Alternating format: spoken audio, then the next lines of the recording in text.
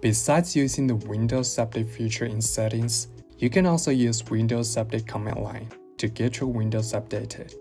Continue watching to know more. There are two inbuilt tools can run Windows Update from command line. One is command prompt, and the other is PowerShell. Let's see how to use them to perform Windows updates respectively. For Windows 10 and 11 system, type CMD in the search box, choose Run as Administrator to open command prompt. Type the following command lines and press Enter after each.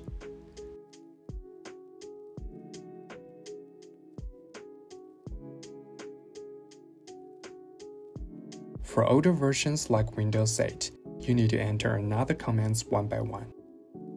Windows PowerShell only takes a few steps to get it done.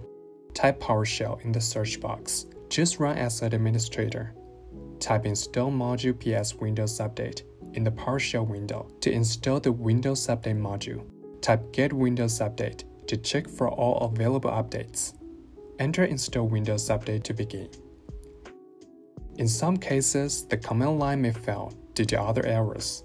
The most important thing is to back up your operating system out of safety. The easiest and quickest way to make a backup of the operating system to a different disk is to clone OS via a reliable OS migration tool like AOMEI Partition System Professional.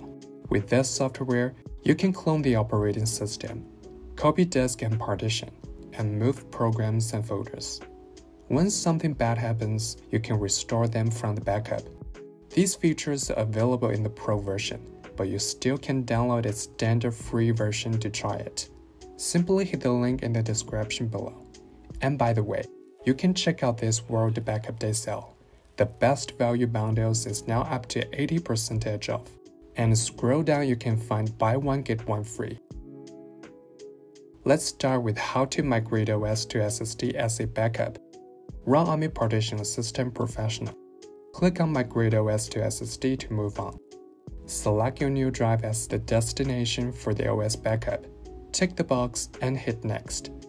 You are allowed to resize the system partition and change the drive ladder on the new SSD. Read a note on how to boot from the destination disk, as you may need this later. Click Apply and then Proceed to back up your operating system to new drive.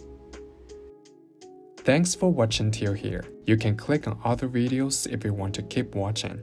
And don't forget to subscribe us. If you have any questions or issues, please leave comments and share your idea with us.